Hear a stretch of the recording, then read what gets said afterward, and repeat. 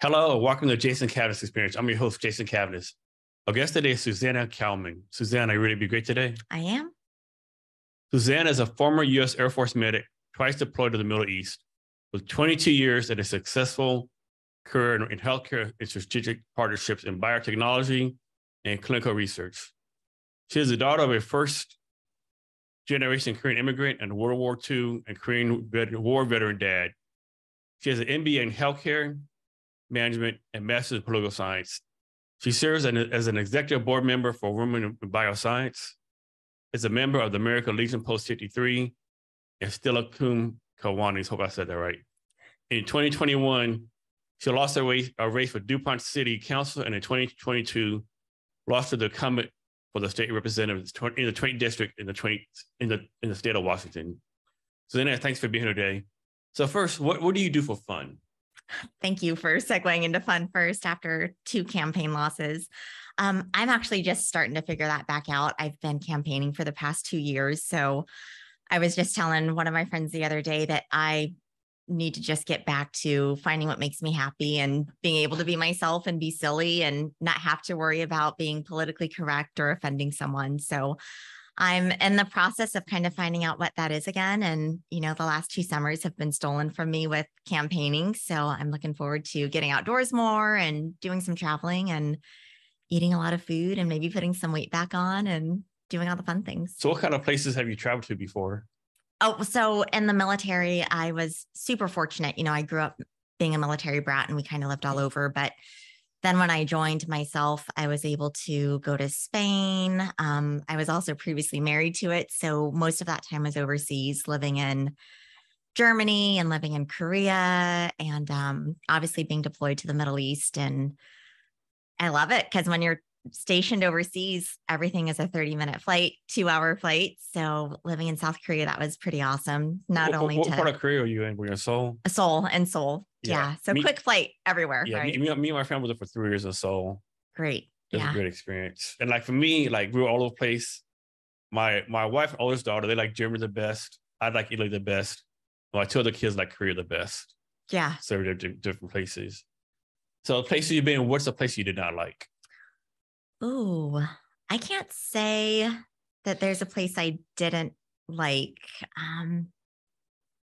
I can't really say. Yeah, there's never been a place if you're in a crappy situation and you're with good people, it kind of makes up for the environment. So I can't really. Doesn't it? Yeah. People don't realize that.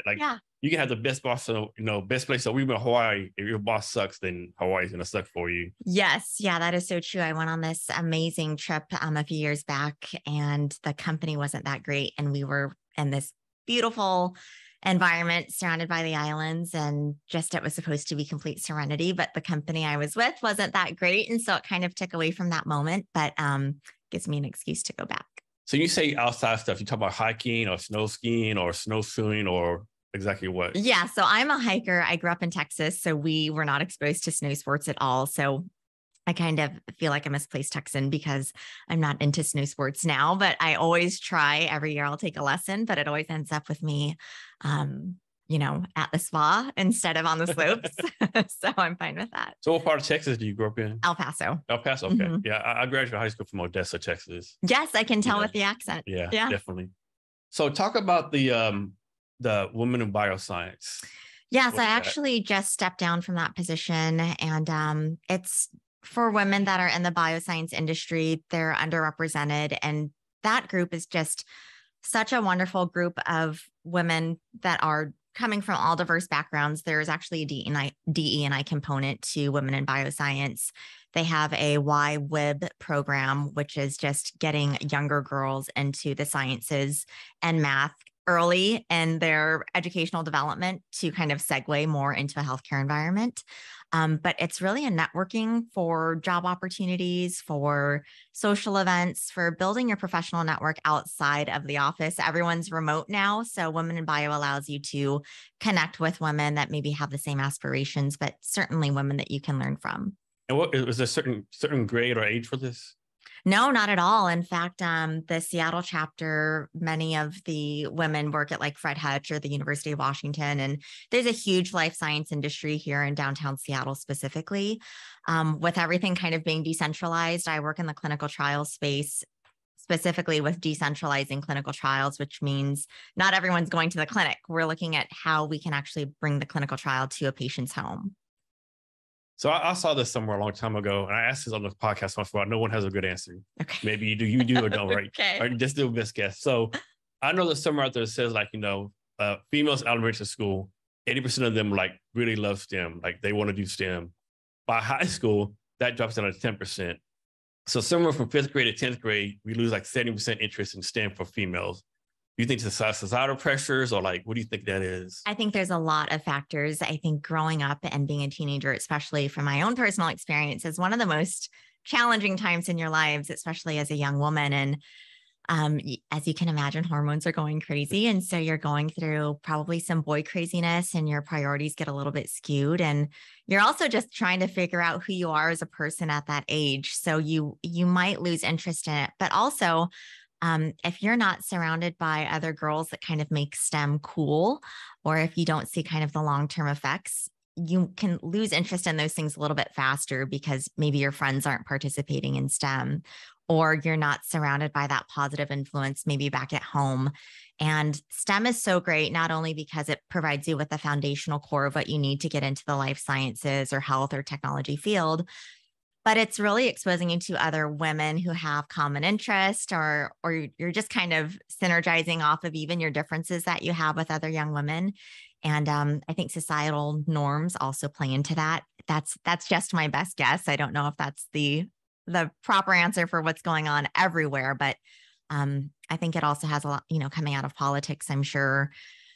State funding into STEM programs is extremely important. And I really hope that that's a priority for the urban areas that are underfunded. But for the areas that it is funded, I certainly hope we can keep that going. So from your time as a woman in bioscience, did you see that females are drawn to a certain type of STEM? Like most go to engineering, most of science, like, do you see anything along those lines? It's all over the place. The core classes, of course, the math and the science. I think for the biotech space, which is what I'm in, the pharmaceutical industry, it tends to be women dominated, which is quite interesting because we're still underrepresented in the life sciences field as a whole. But I think the majority of the women are in the life sciences field, which is pharmaceuticals. And the Women in Bioscience, is that a nonprofit? I actually don't know. That's a good question. I do believe they are a nonprofit organization. And that's a good segue into checking out the Seattle chapter of Women in Bioscience to get more involved. They have open houses all the time, so you can certainly go. And I believe they are opening it up to, it's obviously called Women in Bioscience, but we obviously work with our male counterparts all the time. So I believe our open houses are something that we work with men. And one of the women that's in Women in Bioscience was actually saying she has had really great male mentors as being a woman in bioscience versus how she's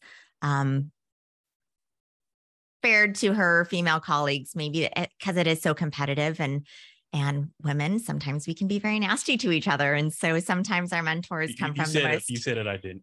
Yeah, I will straight admit that. That is, I don't think that's a secret. And that's probably another topic on feminism and what that actually means. But yeah.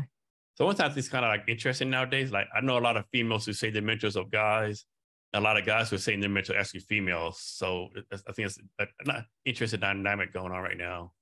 Yeah, for sure. And I feel so, with the Me Too movement, I think there's a lot of men that are scared to talk to women. And there's so many things that used to be normal that aren't normal. Granted, most of those things are justifiably things that needed to change. However, I think now we have this effect where men are completely scared to talk to women in general, and that's in the office and outside of the office. But with that being said, some of my best mentors are men, and they have treated me with nothing but respect. And I do have strong women that I work with, obviously, that I admire, and I'm proud to call a lot of those women my friends. But we all do talk about how the cattiness does exist because it is so competitive. So with that being said, if you kind of keep the big picture in mind, I think you can set aside that we're all professionals. Yeah, I know my time in the military, I mean, it was like, this is my experience, like when a female's in charge, she would destroy other females, right? Every single time. Like, we were like, man, like, it's almost like the female, we were like, I had it hard to get here, I'll make it for everyone else. And we could never understand that from a guy's point of view, right? But every single time a female, they're in charge, guy who kind of get breaks and all, the females, yeah, they get other females no slack to beat them. Yeah, and that's actually a good point. So I have a couple of friends that have sons and daughters, and my mom being Korean, she's raised her three daughters to be, she was a nature versus nurture person, not nurture versus nature. And so she raised us with like this bamboo stick was our discipline, and we would come home, and if that bamboo, it was actually a spoon. If the bamboo spoon wasn't there at the front door, we knew one of us was in trouble. And we all would look at each other like, what did you do? What did you do? And none of us knew what was going on. And sometimes I think my mom just did it to keep us on our toes. But my friends that have daughters, I noticed that they look their sons differently from their daughters. And I asked one of my friends, because I started to see it was a common theme. And I said, Nikki, what's the difference? Why are you so much harder on Annabelle than you are on Ben? And she said, because I know Annabelle's going to have it harder in society. She's going to have it tough. And I don't want her to be so sensitive to where that she's experiencing something in the real world and she's not prepared for it. So I'm giving her tough love. And it's hard to watch, but I'm also listening to it. And I'm like, man, I could totally resonate with that. So if someone joins Women in Bioscience, what's the benefit of it? What do they get out of joining? Yeah, I think it's mainly the networking aspect. We are able to kind of have industry knowledge before it gets to a press release. And a lot of some of what you read in the press release, or a lot of what you read in press releases, are for investors to know that you are doing your due diligence with the money that's been invested in your company or your clinical project. And with Women in Bioscience, there's a lot of the behind the scenes action that takes place. So we're able to tell each other like, hey, I know someone's going to be going to a different job or getting promoted soon. There's going to be an opening here. You should apply for it now or get your resume together now. So we really do look out for each other and try to provide each other with a professional network and career opportunities before it hits LinkedIn. So next, talk about the American Legion Post 53. Now, first of all, that's different from the Veterans and Foreign Wars, right? Yeah. You talk about the difference between them and all that kind of stuff. So I don't know that much about the VFW. I've attended a few of their events. I do know that there is one in the Tacoma area that needs people to obviously join. I know that the American Legion does more community events that are focused on helping out everyone, not just people that are veterans of the armed forces. So from the perception of being a Legion member versus a VFW member, is it seems to focus more on the community versus the veteran themselves. And I'm sure the VFW does community events as well. In fact, I had the opportunity when I was campaigning to go speak at a few of those. I know the VFW, I know more, they used to get a lot of criticism for like being like a old, stodgy Vietnam War veteran, 55-year-old white male, not wanting to reach out to the younger generation. Is that still the case, or is that getting better at that, or Yeah, that is actually not the case. And I think it's because you don't have a choice. I mean, there's it's funny when I go to Home Depot, there's those couple of parking lots in the front that say like veterans only. And I always want to park there, but not for the reason that, I deserve to be there because I'm a veteran, but I always want someone to say something to me because I don't look like I'm a veteran. And so there's a lot of people that have served that don't look like that stereotype anymore. And so you see the younger population starting to park in those parking spots now. And just because someone doesn't look like a veteran doesn't mean that they didn't serve, obviously. And during the global war on terror, the standards, of course, the demand was so high that they did lower the regular standards to accept people into a lot of programs. And so you have a lot of, I won't say this, I'll digress off of that one specifically because I don't want to take away from the core of this specific group, but you have a lot of people that did get in that probably shouldn't have gotten in under normal circumstances. But yeah, the VFW, now you look at it and it's so diverse, and that's the way our military is one of the most diverse organizations in the world. And I think we're now truly starting to reflect that. Did you ever meet Daniela Young? No. So you know what I'm talking about, right? I don't know. So she wrote the Susan here about while ago, Bunker Labs, served in the military, wrote a book, whatever. And she did a blog post one time where she parked somewhere in the veteran space, and this old guy walked over and said, I remember she served like 8 years as a military intelligence captain. And this old guy told her, tell your husband I said thank you for his service. And she said she just lost it. She said she felt bad afterwards because she probably didn't mean it, but she said just lost it. Like, yeah, for sure. And when I was married to the military, people would say, oh, thank your husband for his service. And I'm like, oh, I served too. And people don't mean that in a negative way. They just don't know. But I truly think, especially with Tulsi Gabbard being a veteran and being in the political eye, having that female presence more and having the military population really be a great visual for what the general population looks like is really a wonderful thing to see. And I think it sheds light on more of the minority population, and to their credit, to get the acknowledgement that they've deserved the whole time. And you always tend to hear the negative aspects on the failures or the statistics on crime. But I think we need to start highlighting the accomplishments, especially because so many of those stem from having a military foundation or growing up in the military. I know you remember this meme, which is this event that Carrie Judah put on, the women's aviation. Yeah. I never forget the woman, retired Air Force colonel, 35 years in the Air Force, like 20 years as a senior person on this Air Force base. And she told us once a month, some jackass would ask her, where's the bathroom at? Or where's my passes at? Like some menial, low-level admin assistant, right? I'm like, man, after all this time, you start putting this bullshit. Yeah. Yeah, I think the more people see the capabilities and women in leadership positions, I think it's just going to become normal. And that's what I'm hoping for everything. And I think we're still in that transition process, is that it's not normal because there's still disparities out there and there's still a lot of gaps that need to be filled.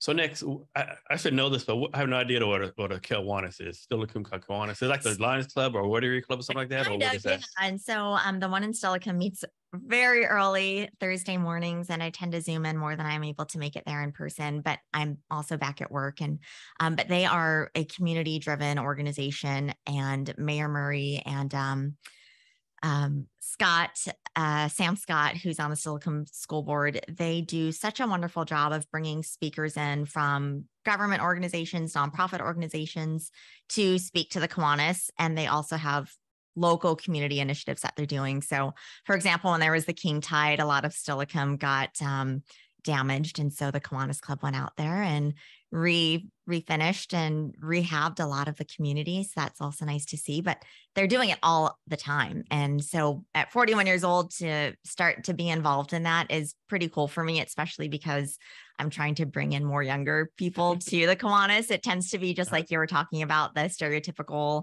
older person. And I think they want younger people to be involved. And I know 41 isn't young, but it's not old either. And if we can get some more 40-year-olds in there, I think it's going to be great. And switching to your mother, she's a first generation immigrant. Yes. And how did she come over here? Can you tell that story if you know? Yeah. So she, her first husband was in the military. She actually lived in Germany before she moved over to the States. So and that was your father, right? No. So I have two older sisters, and that's their father. And he was Hispanic. And so she knows Spanish very well. And but her first duty assignment being a military wife was in Germany. So she had this extremely heavy Korean accent, being stationed in Germany. And in Germany at the time, they were like, no, you need to assimilate and you need to learn German. We're not going to change our language and learn English. Germans don't mess around. Yeah. Yes, yeah. Yeah. But she knows German and she knows Spanish. And then she married.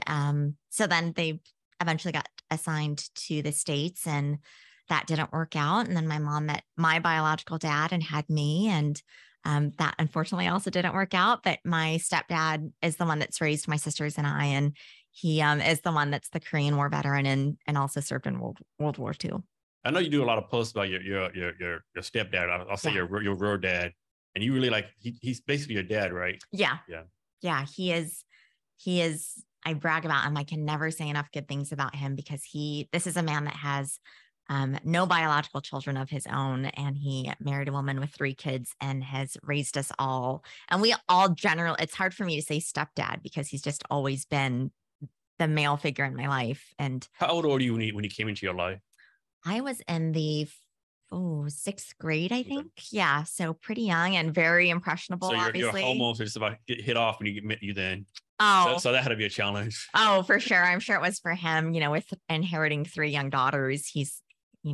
he's done a great job, but we put him through hell. And he's like retired now, right? Yes. Yeah. And he's retired, I think 3 times from the Air Force, from the GSA. And then he was a real estate agent and he's kind of a jack of all trades. How about your mom? She retired too. They just stay at home, chilling out, so to speak, watching TV. Oh, so there's a 20-year age difference between my mom and my stepdad, and they keep each other on their toes. You know, my dad is more of a homebody now. He's 96, but he still goes to the gym 3 days a week, and he has a group of retired guys, and they will go to Burger King afterwards and have coffee and, you know, shoot the shit and just have a good time. And then my mom she's just, every time I call her, she's doing something different. And for me, campaigning, I think it was also her campaigning. She loved baking cookies and giving them out to everyone. And she was such a huge part of that. And if she saw a sign that was knocked over on the side of the road, she would pull over and put it back up.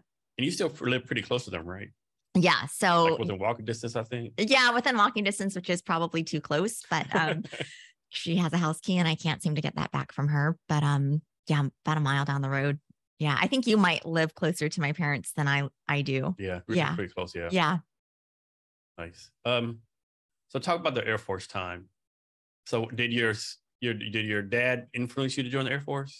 Yeah. So my biological dad was Army, and I remember seeing him soak his uniform in like a mixture of starch and water, and then he would hang dry it.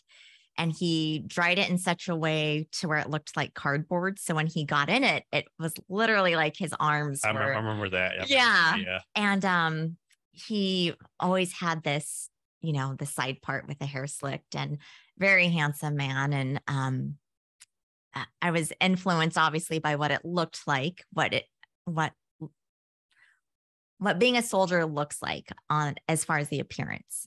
But I was so young, and he was TDY quite a bit when my sisters and I were growing up. And so we just knew what it looked like, and we got to experience the Army housing and things like that. And then my mom married my stepdad, and he was retired Air Force, and showed us the Air Force bases. And I was like, oh my God, why would anyone else join any other branch of the service? The Air Force has air conditioning, they have pools and golf courses, and everyone's so nice, and they're always in a great mood. And then I talked to a recruiter. I kind of always knew I was going to join the Air Force, but when I talked to a recruiter, one of the things I also always knew was I was always going to do the reserves. I was never going to do active duty because I didn't want to lose my whole identity in the military. But with that being said, the unit that I was a part of had plenty of volunteer opportunities to deploy. So I did get to experience active duty life for probably about a period of maybe 2.5 years. And crazy thing is I end up marrying a guy in the Army anyways. So I reverted back to, I guess, old habits. But yeah, I loved the Air Force. It is probably the best thing that I've ever done with my life. And has set me on a trajectory to, I think, doing other great things. And I still don't know what those great things are, but yeah. Do you have any Air Force or deployment stories you can tell us? Probably.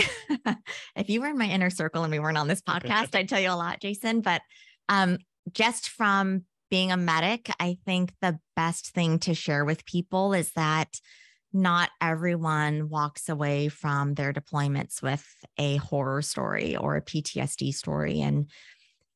And I say that because I really want people to believe that the military can be a good thing. And it's so unfortunate that there are people that are suffering from PTSD and physical trauma and mental trauma that you can't see. But it was one of the greatest experiences for me being deployed. But I also had a very rewarding job being a medic, taking care of injured soldiers and civilians. And that's being in the healthcare field in the military is an opportunity to get away from the dog and pony show.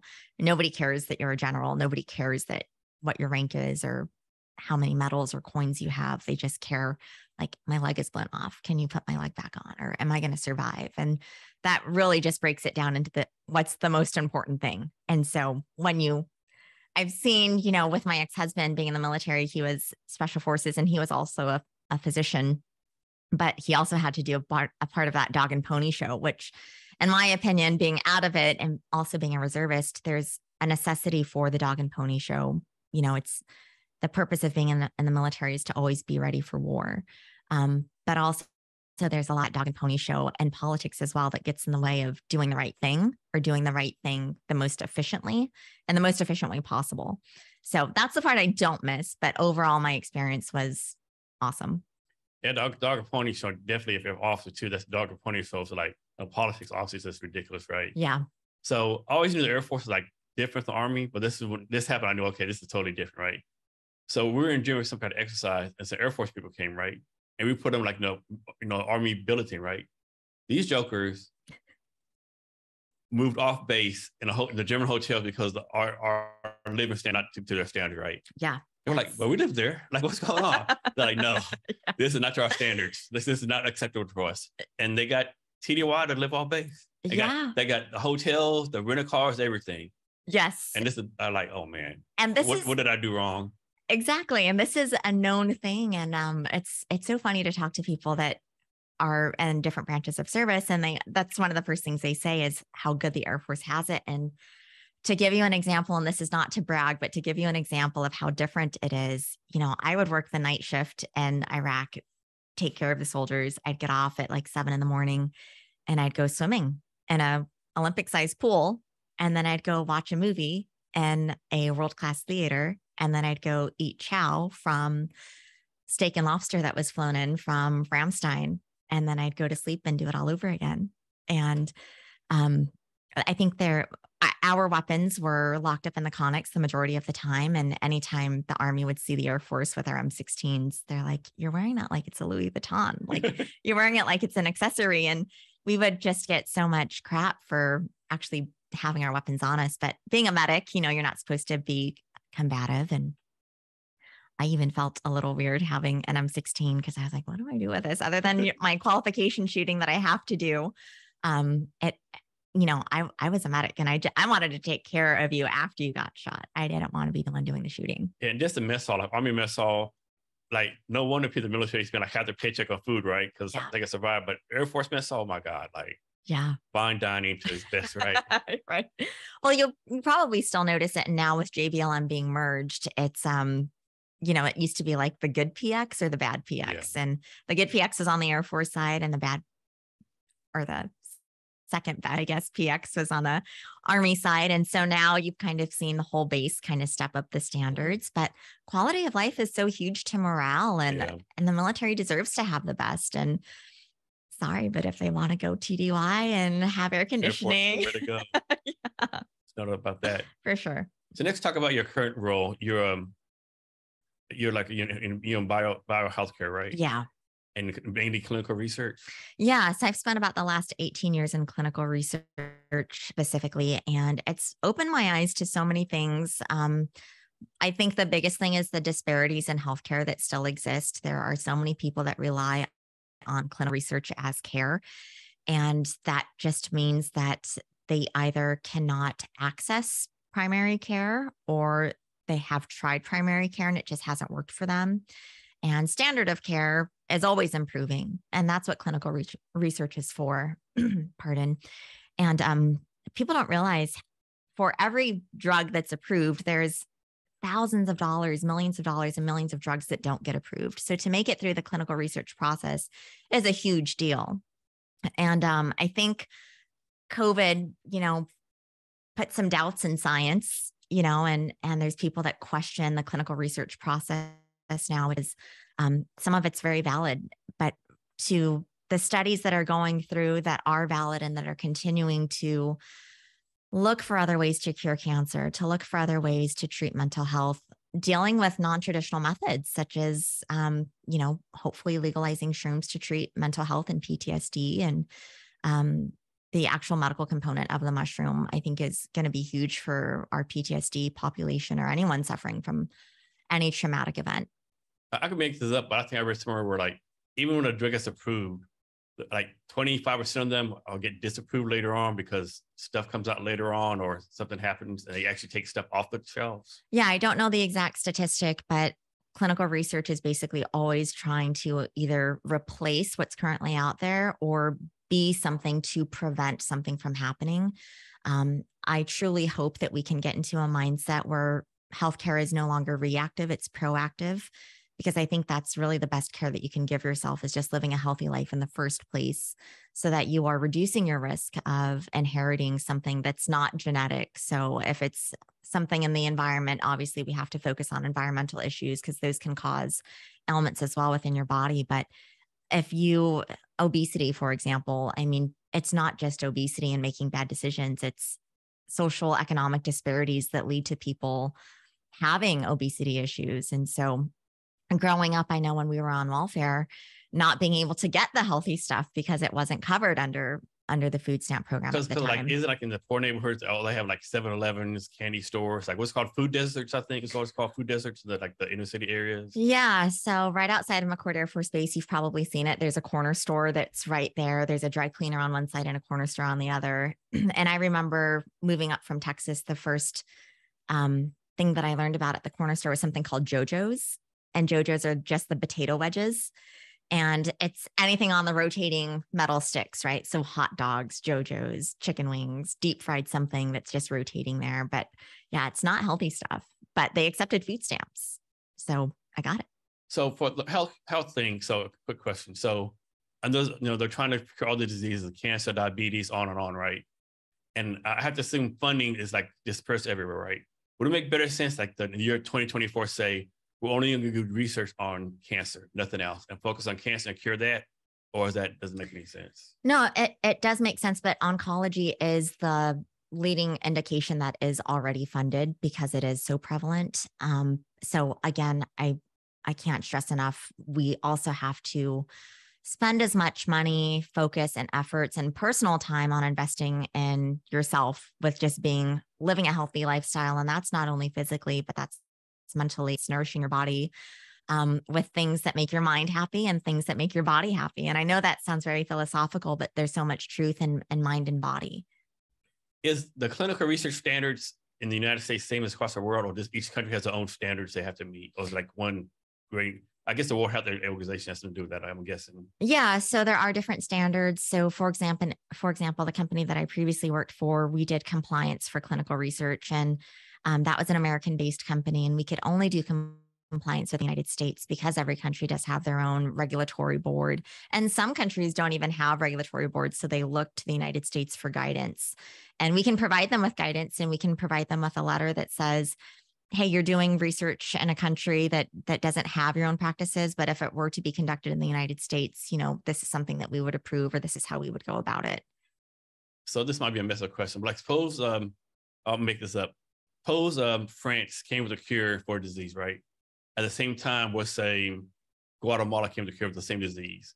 Would France get better credit because France is kind of well known, better science stuff versus a country like Guatemala, or both be treated equally? Yeah, so I think no matter what, the United States would look at both of the agents that, quote unquote, would have the cure and do our own research on it as well, because as I mentioned, the standards and the compliance is different for every country. But there is a lot to be said with money talks. And so if you, the great thing about social media is that it's also bridging the gap, so that if you don't have the money to do that marketing and put out those press releases, that information can come and hopefully flow freely and get widely dispersed from rural areas or countries that don't have organizations to say, hey, look at what we did and what we're doing. Talk about how human trials work. Like, y'all just pick somebody, ran off the street, you have to have the disease. Like, what kind of protocol set up for those kind of things? Yeah. So when I was in Korea, we were working on the new smallpox vaccine. Remember when you were in the military, you got the 15 pricks on your arm and it made that really nasty scab. And Bavarian Nordic came out with a vaccine where it's just one simple vaccine, one simple immunization. And so the consent process for that is, obviously you have to go to a demographic that has the need. And in Korea at the time, any soldier that was in processing, it was a requirement to get the smallpox vaccine. So that was pretty good planning on their part to go to a population that was already going to be receiving the vaccine. And it was a phase 3 study. So first you have to go and you have to inform this group of young soldiers. And sometimes I would feel bad because this is their first duty assignment and they might be stationed up at the DMZ, or they're away from their home for their first They're time. like, another shot. Yeah, they're like, another shot. Great. And now you want me to do a clinical research study. And the great thing is that there are so many rules and laws to protect people that to prevent them from being involuntarily enrolled into a clinical trial. And so there's a consent process that someone has to go through. And I think it was like 22 or 24 pages of a consent form that the nurse or the doctor would have to go through with the patient, because you really want to inform them, and they have to make an informed decision. And it's saying no is easy. You don't have to go through 22 pages to say no. You can just hear about it and just opt out of it. But to say yes, that first appointment is really a screening appointment to say, this is all of the criteria that you have to meet, and this is all of the criteria that cannot be true. So these are things that have to be true. Things are things that cannot be true about you specifically in order to participate in this clinical trial. And on TV, they always show like these poor college students doing these trials and getting paid money. Do people actually get paid money to go to the trial? Yeah, so they do get paid money, and that's after you've already agreed to consent. You are notified upfront. That's part of a consent process and part of the ethics and just how your protocol is written to say, what is the incentive? What incentive are you providing this patient to enroll into your clinical trial? If it's a Bugatti or a Ferrari, obviously that's going to be questionable and probably not approved. But if it's hey, we're going to give you a card, and every time you come, we're going to load $25 on this card to help you cover your time and your expenses for getting here, or we'll give you a bus pass and we'll give you $50 every time you show up, something like that. But there are also clinical trials where you're just enrolling because you have tried standard of care before and nothing else is working, or you just want something that's outside of standard of care and you want to try that first before you go through your traditional methods. So how close are you to this? So I watched this show a while ago called Your Million. It's like future scientific stuff. One episode talk about how in the future, like 100, 200 years from now, people, if you get sick, suppose you have cancer, you'll take a shot and the box in the shot will go kill the cancer. I think that's the goal. There's a specific pharmaceutical company, and I think they're based out of California, that a couple of years ago, they were working on kind of a one shot fits all immunization for all kind of viruses. I have lost track of that, so I don't know what the status of that is. I don't know what the future holds, but I will say that clinical research is the first step to get there. Because you have to make sure that it's safe. You have to make sure that you're doing it ethically and morally right, and that the patient is informed every step of the way, and that you're not doing harm to the patient. And if the patient is potentially going to be exposed to that harm, that they are aware of all the potential side effects that could happen if they participate on a trial. From your point of view, what you can see from your little, what do you think biotech's in being 5-10 years from now? It's always, biotech is not going anywhere. We always want to improve, right? We're always striving to do better in a shorter amount of time. We're always striving to prevent diseases or eradicate diseases. So I don't think it's going anywhere. The technology is pretty amazing. If you look at all of the apps that are out there that connect to your watch or the ring and can monitor your sleep cycles and your breathing patterns and your heart rate. All of those things are amazing. All of the knowledge that we have now, you can look back on retroactively and use that data to segue into other clinical studies or to segue into a different hypothesis to improve and advance science. As far as your own career in biotech, what's the future hope for you? Like, you're going to be like a VP or something, or how do you see that moving on for you? I don't know. I'm very fortunate right now. I have such a wonderful job, and I have such a wonderful group of people. And this is the first time I can say that and really, really mean it in my civilian job. And that's not to say I haven't had good people that I've worked with before, but with my current company, I genuinely appreciate and respect everyone that I work with, and that's top down and down up. There's so much to learn in the biotech space. And so I feel like it will happen naturally wherever I'm supposed to be. If it's the C-suite, that's obviously great, but I really want to focus, coming out of politics, I really want to focus on how I can continue to give to my community, because now I don't have the dog and pony show that's guiding me. It's really me guiding myself. So what kind of background does someone need to get into biotech? I'm guessing a science degree, any niche degree? So actually, it's quite interesting because I don't have a science background. So I was a medic when I was in the Air Force, and then I have a bachelor's degree in communications and marketing, and I have an MBA in healthcare management, and then a master's in political science. And none of that has to do with, I've never taken chemistry 101. I've never taken the lab classes. So it depends on if you want to have a clinical background, you obviously need those STEM classes. But if you want to be more on the operation side, you just need to have a basic understanding. And the great thing about pharmaceuticals is that there's always entry-level jobs, and it's mainly on-the-job training. So you can start off by joining an organization such as Women in Bioscience and not have any type of healthcare background, but have exposure that way, get those on-the-job kind of training, entry-level jobs where maybe you're just a secretary or maybe you're just an admin person.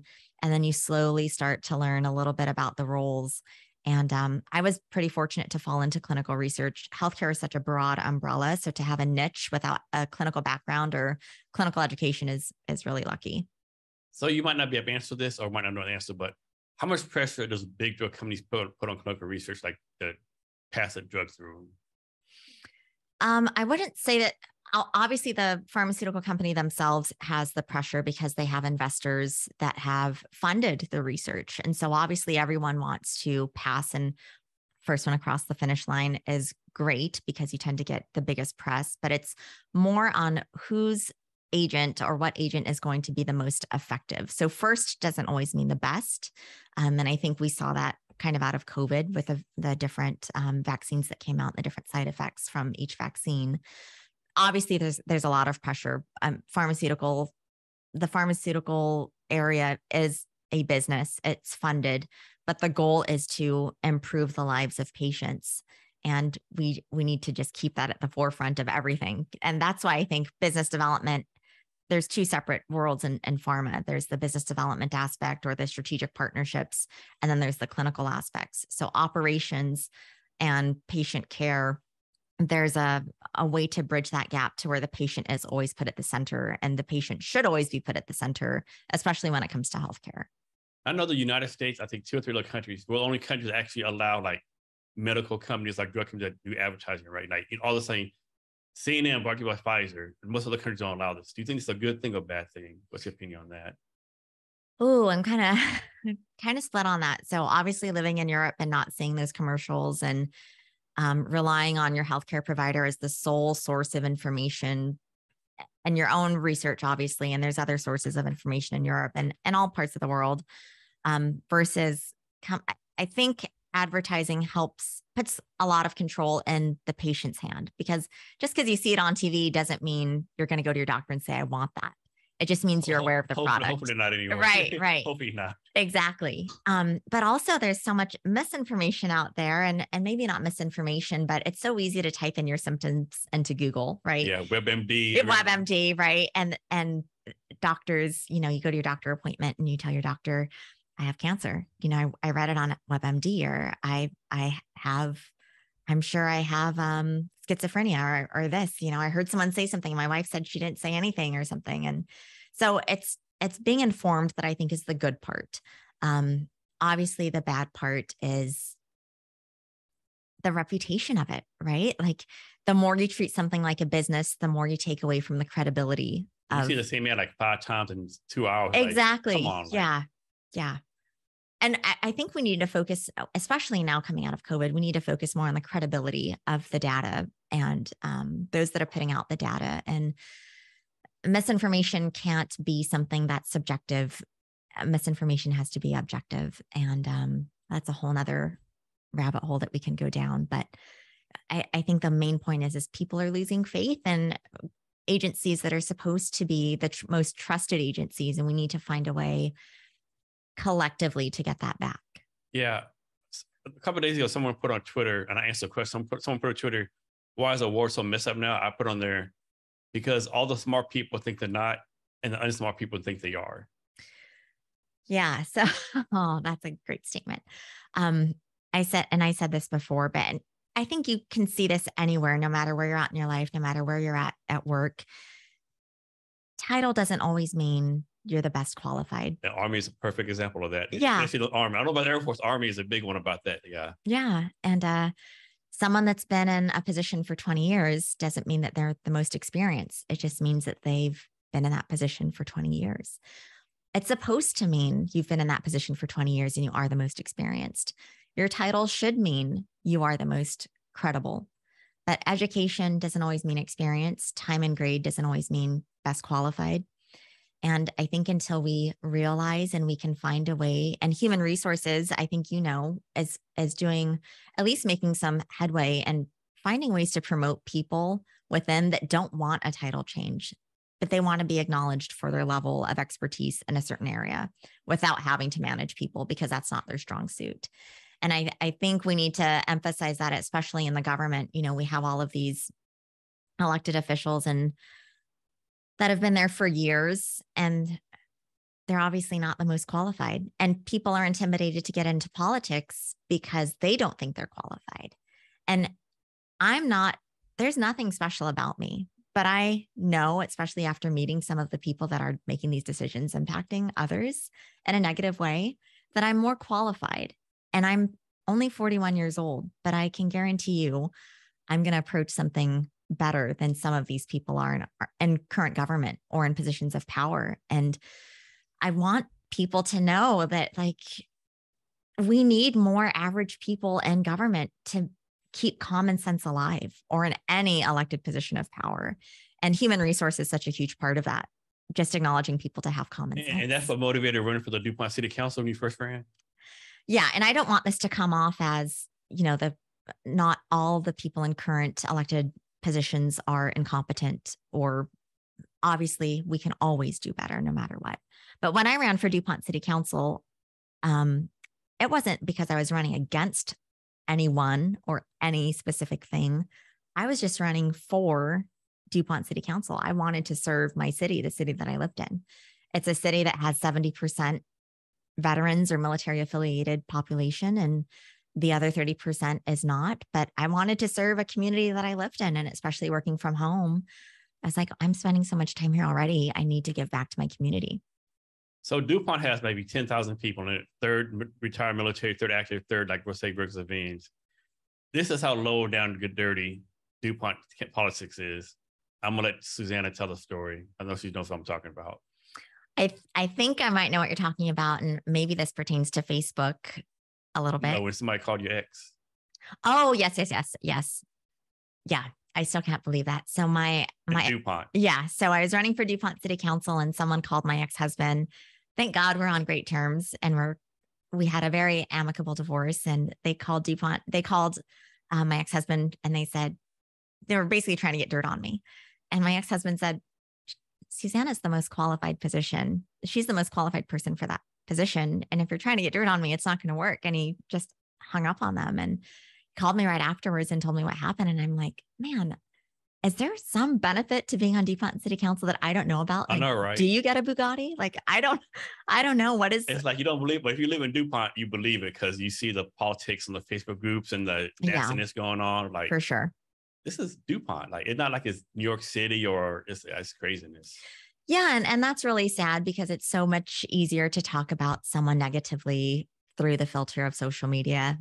And it would always make me laugh because I would see these people in person, and they were so nice to me, and nothing ever happened. They had both faces on. Both faces on. Faces on. Yeah. And it's such a shame, but I don't have the energy, and I didn't have the energy. And I'm really trying to refocus my energy on just investing in people that do have positive intentions. And I think some of the problems that we have in our current government is that you have good intentions, but you go about it the wrong way, or you don't follow the thought process all the way through. And you do that because you're surrounding yourself by an echo chamber. And if you get out of your echo chamber, you can see all of the gaps that need to be filled. And I was just talking about this last night to a group of Republicans about how we need to get out of our comfort zones and into the community, because if Republicans did a better job of exposing ourselves to the community would see that they're being exploited by a lot of the people they think are supposed to have their best interest, but don't. So why did you decide to run for DuPont City Council? What was your main reasons? Yeah, I just wanted to serve. We were going into it. I have always worked remote, but especially during COVID, I was really at home, and I live in DuPont because my parents live there, and my parents are older, and I will not put them into a nursing home. I will not put them into any type of assisted living if I'm able and capable to help them myself. I just wasn't raised that way. And that's not a martyr statement to anyone who does do that. But for me, it's just the way that I was brought up. I want to take care of my parents. And so I live very close to them. As a consequence, though, there's not a lot going on in DuPont. And I wanted the best place for your single, regardless of your age. Exactly. And I wanted to bring more to DuPont. And not everyone is military affiliated. And people have the assumption that if you have access to the base, that you want to go on base for everything. And that's certainly not true, because the last thing you want to do when you get home and you take off your monkey suit is to go back to the place where you were wearing your monkey suit. And I'm just thinking like, great, I said monkey suit. I'm going to be called a racist now, but your uniform is what I mean. And there's not a lot to do on base that's fun. A lot of, the military is work, and you have to have a separation from the military to fun. And if that's in the form of a grocery store, in the form of a movie theater or a bowling alley or something recreational to bring to the community, or just improving the parks or having a community center, that's what I wanted to bring to DuPont. And I had, just because I'm in the business world and have attended, Chamber of Commerce meetings, have heard from people that have said, I tried to bring my business to DuPont. I tried to bring, something fun to do to DuPont, and I was shut down. And if I wasn't shut down, there were so many roadblocks that I had to go through to get my business in there that I just gave up, and I took my business to Tacoma, or I took it to Lacey. Yeah. So two things. So, Jared Warren, he owns the Fab Brewery in DuPont, right? Mm-hmm. He's about the story. He had to get the mayor, what's his name, Mike Courts back then. The mayor, Mike Courts, had to get person involved to get all stuff down. If the mayor would have got involved, he wouldn't be in business right now. There's so much hassle. And then, I don't know if it's true, but more than one person said this. If you want to lease a place downtown, their rate is the same as downtown Seattle. Yeah, it's insane. And as you know, a lot of the military receives BAH for housing. So it's a set rate that determines the type of housing that they can get. And they're really not making that much money. I don't know the last time they got a cost of living increase. I don't know when the last time a raise has been done. But with inflation, especially in the cost of food increasing, you have less money to spend on fun things. And the debt is going up like crazy. And people also don't realize that consumer debt is increasing, but our economy is good. How can that happen? Yeah, 2 plus 2 is not equal 4. Exactly. And so people don't realize, in order to really be business friendly, if we are a community that wants to provide for the military, there's so many military spouses that have wonderful business ideas. There's so many retirees or veterans like yourself that have wonderful business ideas. And that needs to be affordable. And you need a segue in to get started before you can become profitable. And you got to test out your business plan for that first year. And then you got to identify things that need to change, and you need to be able to change those things to keep yourself profitable. You're not going in business to fail. You're going in business to succeed for the longevity of it, not just until your lease runs out. And if lease, or the cost of your lease, is your biggest negative or your biggest threat to your business, there's a problem. And anyways, that deterred so many business owners. They were like, why would I come to DuPont when the population hates us anyways? Yeah, there's so many businesses downtown. It's like, for example, do you ever go to Brewski's? Yeah. I can't believe they closed down. I know, they had really good pizza. Every time I went there, they were packed. It was lunch. I worked him the day, whatever it was always packed. Yeah. I still can't believe they closed down. Yeah. Like, I don't. Yeah. Frank Diaz owns Tin Hut Barbecue in DuPont. Excellent barbecue place. He is an investor in food trucks. He's going to start a pizza food truck. Forelli's. I just had Forelli's the other day. And to be honest, I think when Forelli's first started a long time ago, I wasn't a fan of their pizza, but I just had them again the other day, and they must have done something different, because I am such a huge fan now. And I was a huge fan of Brewski's as well. And Frank is going to have a pizza truck out with, I think, the Neapolitan style pizza, which is what I'm a fan of. But it's so sad to see businesses fail. It's sad to see the turnover. Especially the ones that seem like they're succeeding. Exactly. You understand, like, if you go by, no one's ever written, okay, I get it. But like Brewski's had people there all the time. Well, and it's just the demographic. If you are investing in a business in the city of DuPont and you're paying Seattle prices, you expect to have Seattle traffic. Now that's not the case because so many businesses are closing down in Seattle because of crime and other reasons, but you want traffic that's going to bring revenue into your business. And unfortunately, we don't have that in DuPont because one, we have a reputation of being an anti-business community. But also what people don't realize is those businesses are paying the majority of your taxes and keeping your property taxes from increasing. So we have to have a balance. I certainly don't want DuPont to become a central for. Yeah, we don't be Fife Jr. Yeah, we don't want to be Fife Jr. And that was another misconception is that, oh, Susanna wants to bring in more warehouses. No, I don't. I just want to bring in things that families and kids and people that don't want to get back into the uniform or people that just took off their uniform don't want to go back on base for. I just want to bring more amenities to our community so that we can see each other outside of the home when everyone's in a remote situation.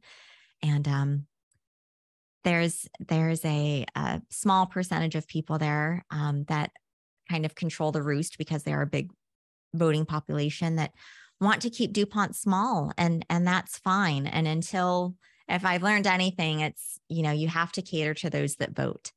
And until the audience becomes more voters that want to see change, you're going to get the same results because it's going to be the same voting demographic. I always joke around DuPont's been in two camps. One camp wants to be in the 1950s.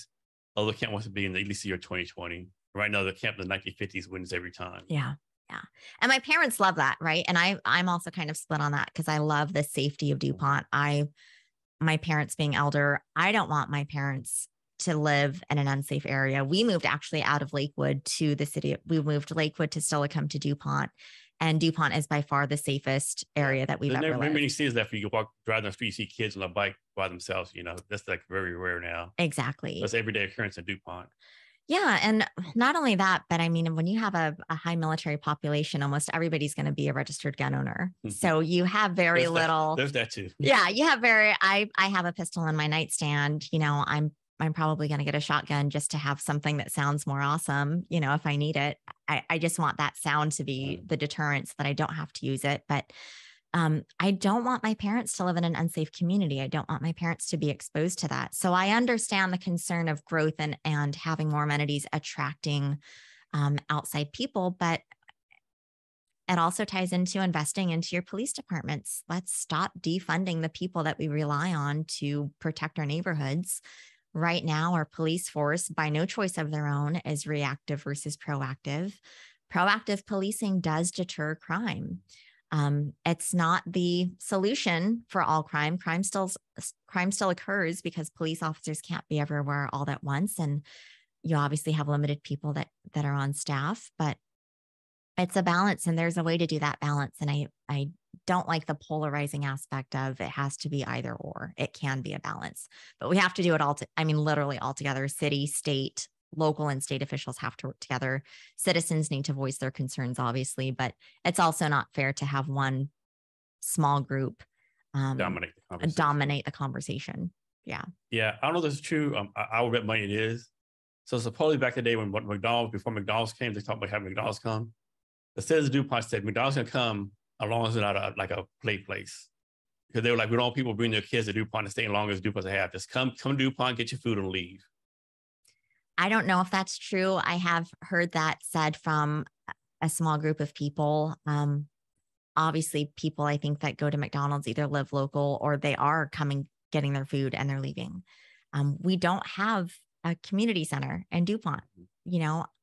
Obviously those things cost money, but there's not a lot to do in DuPont. No. There's the benefit of living in DuPont is that it is safe and that you do have families that generally are watching their kids and good family structure at the home. But my friend moved out of DuPont to Tacoma just to have more stuff to do, and it's like, I feel her pain and she has a family, but she's like, I just got home from work. I took off my uniform. I don't want to go back on base. I don't want to go to the commissary every time I need milk or I forget one little item. And we have an awesome Mince Mercantile is awesome. I love going there. And there is a monopoly, I think, that small businesses in our community can have, and we can structure it in a way to where we're not competing against each other. But we have to have the conversation. It's not fair for the small group to have the majority and control that conversation. And it's not fair to do it behind the guise of saying that we're doing this to protect our city. And one thing gets me too, like whenever like I-5 has accidents backed up, all the traffic goes to Steilacoom, the back way, people like always complain. I'm like, these businesses should be out there with signs saying, here, come take a break, because that's traffic. You might see you once in a month, right? Yeah, for sure. And like no one takes advantage of it, I don't think. Well, when you think about it, we have two main restaurants, Forelli's and McNamara's right there on the corner. That's just high visibility for traffic. But other than that, it would be great to kind of see a small business in there that's a restaurant succeed. If my mom was 40 years younger, there's no doubt that she'd open up a Korean restaurant there. We have sushi, we have teriyaki. And I mean, I would love to see some pho in there. I'd love to see a Dunkin' Donuts, but that's a whole nother story. Yeah. They're never coming to Washington, but things that can be franchised, but also things that just bring the community together, something that brings us out of our homes into the community. And, our city council does do a great job of hosting events. However, there is still a lot to be desired. One of my big pet peeves, people at DuPont, like people at DuPont, I'm overgeneralizing here. They're like, this is the best place for kids, but God forbid they become teenagers. Yeah. And they just want to get rid of them, right? These teenagers are out, like it's just like one time a few years ago, it's funny, it's not funny. So I guess for a Halloween prank, a bunch of kids, I'm assuming kids, right, egg some cars, right? And these parents were on the Facebook, the police teach them to interrogate other kids, bring them in, who did this. I'm like, dude, like it wasn't a drive-by shooting or nothing. Now, in these parents' defense, you throw one egg at a car. These jokers threw like a whole cart of egg at the one car. Yeah. So it was, yeah. Yeah. And now, I don't know how long ago that was, but if you think about how lucky are we to be able to call the cops on eggs? Yeah, exactly. Versus calling the cops on actual crimes. Yeah. And there's actual crime that does happen in DuPont. Mm-hmm. Crime still occurs in DuPont, not on the scale of the other cities in the district, but it certainly still happens. And there's so many other things that we can do to prevent crime from deterring. So like lock your cars at night. Yeah. Lock your car at night. And I mean, granted, everyone forgets, right? Like there's been a couple of times that I've forgotten, but yeah, during the campaign, my car got broken into, my neighbor's car got broken into. I called the non-emergency line because it's like, it's already happened. My life is not being threatened. And I said like, hey, at your leisure, if you can come and make a report, it would be great. Because I understand that there is a 10,000 population. There's 10,000 people in DuPont. There's other people that have more pressing things going on. I certainly don't feel like I should be the priority with that kind of crime. So going back to your DuPont race that you lost, what are some things you would have done differently? And would you think that would have changed the outcome? I think I would have, that's really hard because the woman that I ran against, she's lived in DuPont for such a long time, and people automatically assumed, and there was, I guess, some drama that involved her and the previous mayor, and I got the previous mayor's endorsement. So people automatically assumed, oh, you're running against her. It's like, no, I'm not running against her. We're both running for city council. We both want to serve our community. And it got turned to this me versus her situation. And I don't think there is any way I could have prevented that. I knocked on doors. I did everything I was supposed to do. I think the disadvantage in DuPont is that the conservative vote or the military population, and I know it's not fair to bridge those two together because not everyone in the military is conservative, but because a large percentage of that population does not vote, and the 30% that's not military affiliated does vote, they end up being the decision makers for everybody else. So I would just, it's a bigger problem than I alone can handle. It's always wonderful when you have a commander in chief or when you have an administration that encourages vote where you're stationed, because it has the laws that are passed have local impacts on your family while you're being stationed there. And there's soldiers want to keep their home of record and their voting registration the same because they think it has to be linked together. And that's not the case. So I think, if anything, I'm just taking those lessons learned about why people don't vote and trying to apply those to help everyone be heard. And that's not just, I'm not assuming everyone is going to vote Republican in that community, but I just want them to vote. I just don't want the small population to control the conversation for everyone. And so that's important for all areas, is let's stop being bullied. But the only way that we can stop being bullied is if we stop not taking action. We have to take action and we have to vote. That's the action that we can take. So after your DuPont City race, the Republican Party reached out to you, right? Yeah. Now, did the Democrats reach out to you, or only the Republicans? I had a few Democrats reach out to me that asked me if I was a Democrat. And I think the assumption is that if you're a minority, if you're a female, if you're a veteran, that you should be, because you check those boxes. And I have friends on every political spectrum, every religious spectrum. I'm friends with people that don't believe in God at all. I'm friends with people that are not Christian. I'm friends with people that are liberal, and I have friends that are Democrats. I choose to surround myself with people that have opposing views or different views. I don't like echo chambers because I can look in the mirror and talk to myself. I don't want to hear same thoughts. For venting, it's always wonderful to surround yourself with a group of friends that understand where you're coming from. But yeah, so the Lakewood Women's Republican Club reached out to me specifically, and my mom has been volunteering with them forever. And they said, no, we're so sorry about the DuPont City Council race, but would you be interested in running for that state representative position? And I was still a little bit bitter, from losing, obviously. And so I thought about it, and then they did polling, and it seemed like the right thing to do. And you always think, or at least people tell you, everything happens for a reason, but they only tell you that when you lose something. No one says that to a winner. And so I was thinking, well, maybe this is why. Maybe this is why I lost DuPont City Council, is because I meant to do something different, maybe on a bigger scale with a little bit more influence. And so the polling looked right. The numbers looked right. I was in a different spot. Obviously, COVID had progressed a little bit. So in-person things were just becoming the norm again. And it's something I was passionate about. I didn't want to let failure dictate my next step. I'm not a quitter, and that might be a detriment. That's probably my biggest fault, is I should probably give up on things a little bit sooner. But I didn't want politics, especially, to be something that I quit on. Not for me, but for people that were sharing their stories with me on both sides of the aisle. And that was before I decided that I was going to jump into it. And then after you jump into it and you go door knocking and you meet more people in the community, when they actually open the door and when they don't slam the door and when they're actually sharing stuff with you, is they are sharing some very personal stories. And this is about drug use. This is about a crime that's happened to them. This is about their son or daughter that had been killed. This is about drug or alcoholism that they've experienced, that they've had to go through hoops to getting treatment for. They're still struggling with it. Abortion, gun rights, everything. And your job as a state representative is to represent all of the people in your district. I was running as a Republican. So yes, I'm a Republican and I have those values, but my job was to represent everyone. So I listened to everyone's stories. That didn't mean I agreed with them, but that meant if I was elected, I'd have to ensure that they had a seat at the table, or that whatever cause they cared about was at least brought forth. You talk about this. I think a lot of people believe the state of Washington is liberal, but in fact, and disagree with me if you want to, I think I'm wrong, but and actually it's only Seattle to Olympia, I-5 corridor is very liberal. Most of us say it's actually pretty conservative, right?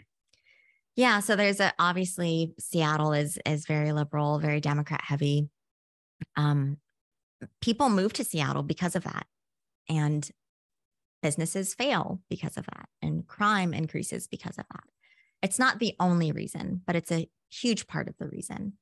Down in Olympia, the same thing. And I always find it ironic, the closer I get to the Capitol, the more homeless encampments I see. And in my opinion, it should be the opposite. Like, we're going towards the government. We're going towards the house of the people.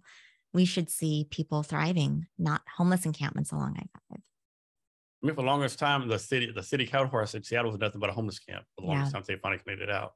Yeah. And you see it being down here in Pioneer Square. People like to post on Facebook, look at the before and after, before a homeless encampment, after, look at it's all clean. 2 weeks from now, is that homeless encampment back? Are we just putting Band-Aids on the problem? Yeah. Are we just moving homeless people from one area to the next? And it's not really the encampment that's the problem. It's we need to do something to treat the core of why people are homeless. And some people are choosing to be homeless. They're choosing to be homeless as a way of life. We need to find a way to relocate them to an area to where they can coexist with society, but also not hinder with people that choose to have safe streets, not walk on drug needles, not walk on human feces, et cetera. You talk about the defunding the police before, it's of course a controversial topic. Yeah. My thing with this, defunding the police, I think they need more training, more money, more training, right? To train correctly. And so with the defund the police, one thing would get me a lot of police departments got defunded and all crime went up. No one who said defund the police, let's have a way to fix it, right? It's like they almost disappeared.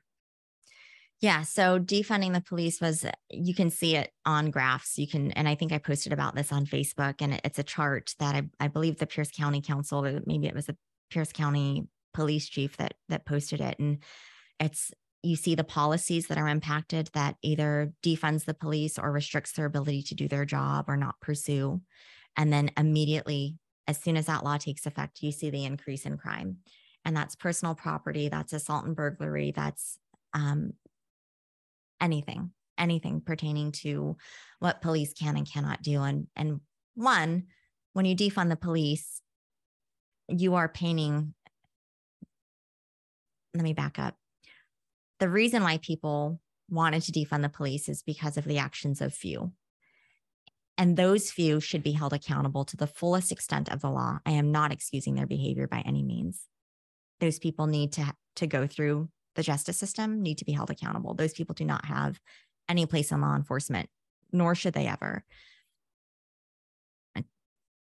To play it back on what cops are exposed to on a daily basis, that does not excuse their behavior, but to play it back to be considerate of what cops are exposed to, especially in urban areas where they're being cussed at, spit on, stabbed, shot at, whatever the case may be. When they're trying to keep you safe, and you are shooting at them. And they keep coming back and they keep putting the uniform on, and their families say goodbye to them again every single day. And it's a risk, just like when you're in the military. You don't know if that's going to be your last day at war. You don't know if that's going to be your first and your last day at war. You just don't know what's going to happen. It's unpredictable when you choose to serve. How do we make the police more accountable? It's like the so-called the blue line they hide behind or whatever. Right. Yeah.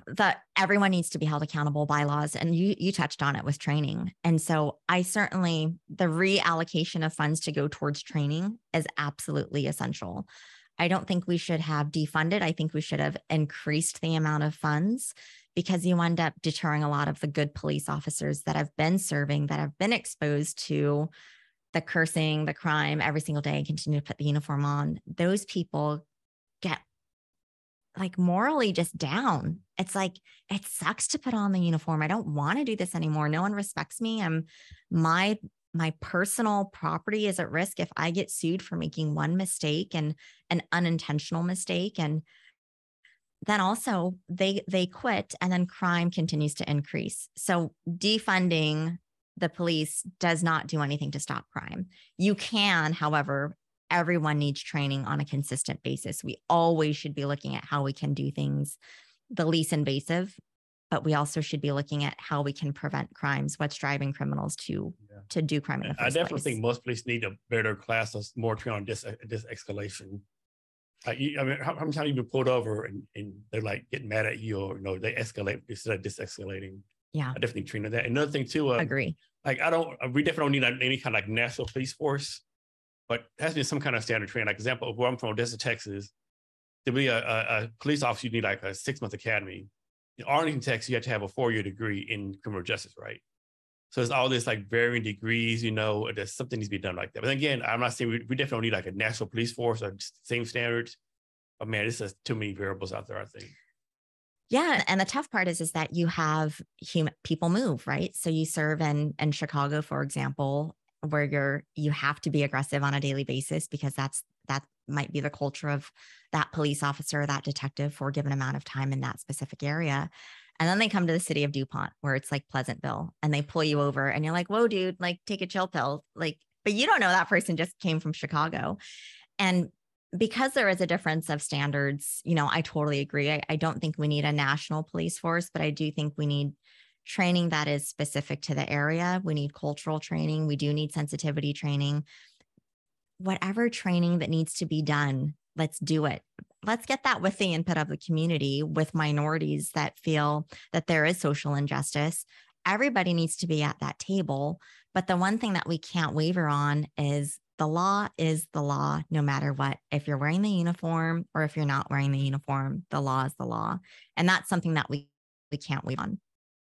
So for so you ran for the state district 28. Yeah. Unfortunately, that didn't go well for you either. Right. Any lessons learned or anything you learned from that you do differently? So many lessons learned. I'm actually really proud of the campaign. I'm proud that I had people on both sides of the aisle support me. Because I could be wrong. Didn't you get more votes for Republican than like in a long time? I got more Democrat votes actually than a lot of my Republican colleagues. But with that being said, the abortion issue after Roe v. Wade, again, these are things that were out of my control.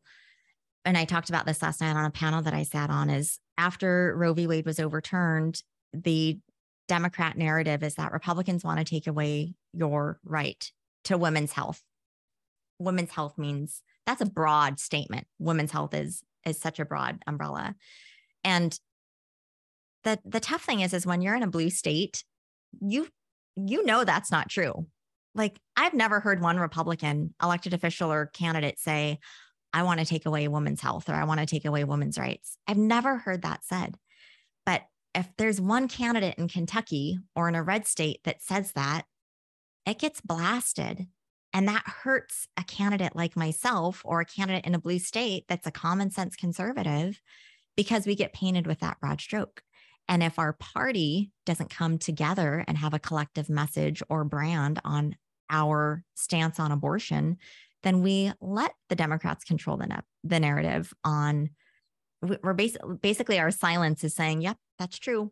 And so I chose to talk about it. Myself and one other candidate in Pierce County chose to talk about, no, your right to an abortion has been protected since before Roe v. Wade. Washington approved that law. They made it state law in 1970, and that law is not going anywhere. And now they want to codify it in our Constitution. And the negative thing is that people don't realize that this also includes late-term abortion. So that means up until birth. I don't know what people's opinions on that, but in my opinion, that's a little extreme. My job as a state representative is not to force my opinion on you. My job as a state representative is to ensure that you know all of your options and to put it on the ballot so that you can vote on it, the people can vote on it. But on the other aspect of it is the narrative, again, is Republicans want to take away women's rights. Republicans want to take away women's health options. That was just not the case. And a simple case of, even if it's medically necessary, they were saying that we wanted to take away your right to an abortion, which is not true. Doctors will do it if your life is at risk. There's no question. And I shared a personal story about it. And I said, I was 5 months pregnant. My baby didn't have a heartbeat anymore. And my husband was a physician, knew my OB. And it was as simple as, hey, you can wait for a miscarriage to happen, but if you wait, you're going to be putting your life at risk. We can do a medical abortion. And medical terminology, a miscarriage is a spontaneous abortion. And the point is, Republicans and Democrats don't get this. When the narrative is that Republicans want to take away your rights, your human rights, your health choice rights, I'm going to share a personal story to understand that's not the case. This is medically necessary. This is not something that's in jeopardy here. And since the law is protected, your rights, even if it's not medically necessary, are still protected. But we can't come together as a party and have a stance on that or have a collective message, because the red districts that are not in jeopardy control the narrative, and the blue districts that are in jeopardy are at the consequence of being silent or because we can't come up with collective messaging. That's really sad. So talk about this, not just for abortion, but every issue there is. Yeah. We're using abortion to talk about, right? It's like the Republicans on the far right side, they believe every person on the left is getting abortions every day just for the hell of it. And you have liberals who think that the Republicans want to do just what you said. Yeah. And neither is true, right? Neither is true. Both of them have this all or nothing philosophy. And most people in the middle are like, no, like common sense stuff, right? Right. I mean, I'm from belief you've got rid of 1% on the left and 1% on the right, everything will be a lot better. Yeah. So politics is so polarizing. And if you only focus on the media, you would think that we hate each other. And there is, just like you mentioned, there's a small population on the right and on the far right, I'll say, and a small population on the far left. And they do hate each other. But those are the small groups that are controlling the conversation for everyone else. And we have to get off of social media and we have to talk face to face to each other. And we have to educate ourselves on the issues so that we're not leaving it up to politicians, so that I don't have to leave it up to the RNC or to the state party or even to my local district or county to come up with a message, so that when we're talking face to face to each other, we know that that's not true. And we're not having conversations with each other anymore because we're all remote. It's easier to go through social media. And we're all scared of being canceled still.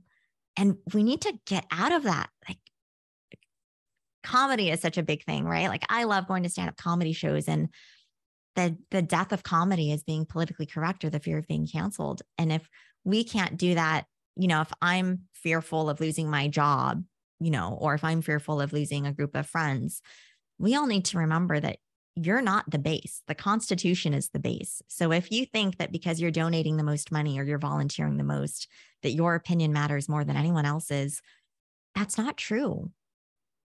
We have to stick to the laws in our state. And if we want to change those laws, we have to win. And we're not going to win if we have an extremist message.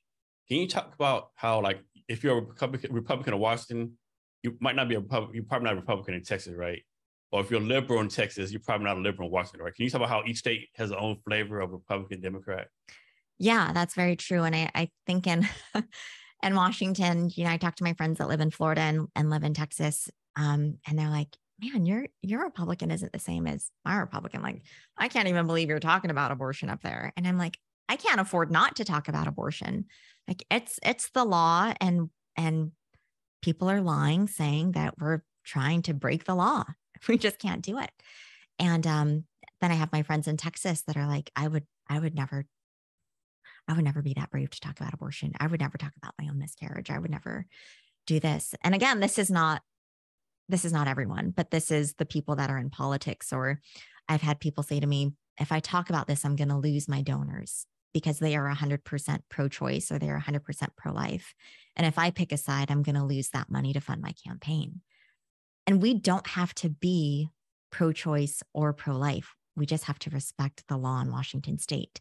And what Roe v. Wade did is give the rights back to the state. So if you're in that state and you feel one way or the other and your state doesn't agree with you, that's a hard topic. But the only way it's going to get changed is if you win elections, and you're not going to win if you are 100% far in any direction. Just like you said, you have to have more of a moderate message. And I think the trouble for a lot of Republicans is, how do we deliver that moderate message and not lose our values, not lose what we stand for?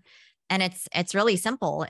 We got to take off the scarlet letter R, and we have to have conversations as humans. I'm not going to introduce myself to everyone I meet as, hi, I'm Susanna Keilman, I'm a Republican. Or, hi, I'm Susanna Keilman, I'm a Christian. I'm Susanna Keilman and I'm human. I want to know about you. Tell me about you. If you're a candidate and you're at the door and you're talking about yourself, or if you're a Republican and you're talking about yourself, or if you're a Christian and you're talking about yourself, that shows the other person you don't care about what's important to them. We need to listen more than we're talking. I know when the Roe v. Wade was overturned, I know a lot of Democrats like making all the noise, whatever. But they got a lot of criticism because they had since like the 19 Roe v. Wade was first overdone like 72, I think 73. They had from like 73 to like a couple years ago, like codify, make law, whatever. They never did. And then when President Trump won and Hillary lost, for whatever reason, like a lot of females know they vote for Hillary because of whatever reason. But because President Trump won, he had to put 3 justices on the Supreme Court. Those 3 judges help overturn Roe v. Wade, right? So I think the lesson is like, you got to take care of your opportunities you can, right? If you're Democrat or Republican, I think. And I not assume it's going to be like that forever. Absolutely. And that's why more common sense people need to get involved in politics. And if you look at a lot of politicians, they are professional politicians. They've been an elected official for years. And by doing so, by not having term limits on a lot of these positions, you lose track with the community because you're not at the park with them. You're not seeing the homeless encampments. You're not talking to the people that are struggling with alcoholism and drug addiction. And when you're in DC, the majority of your life, and you're not in the community that you're supposed to be representing, that's when you get the disconnect. And then it's also having a ripple effect in that people that want change will automatically listen to that narrative that they're a victim because they see you in DC just being a DC politician. When they have a grassroots leader or activist that's in their community saying you're a victim, look at what your politician's not doing, or look at what he's doing. And if you're only at the country club, and if you're only in DC, and you're only in politics to socialize, and you're not doing the grassroots things and volunteering in your community, you are feeding into that narrative and you're proving the other people right. And we need to stop proving people right.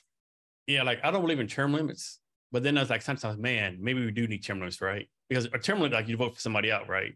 But if you used to, like, Jason Cavness on the ballot every single time, and you don't know the other person, like, who you're going to vote for, right? So, and then again, it's like, why is these people like in the office all the time? Because they, quote unquote, represent their people, right? Even though a state representative in Kentucky might be something opposite where you want here in Seattle, they're doing what their people want. So I just think it's a mixed bag. I don't think it's an easy answer. Yeah, there's definitely not an easy answer, but I do think if there's not term limits, that all politicians can do a better job, whether you're a candidate, a grassroots leader, an activist, on, again, getting out of your echo chamber, reaching out to your community to see, okay, what you're obviously very upset about something, which means you're passionate about something.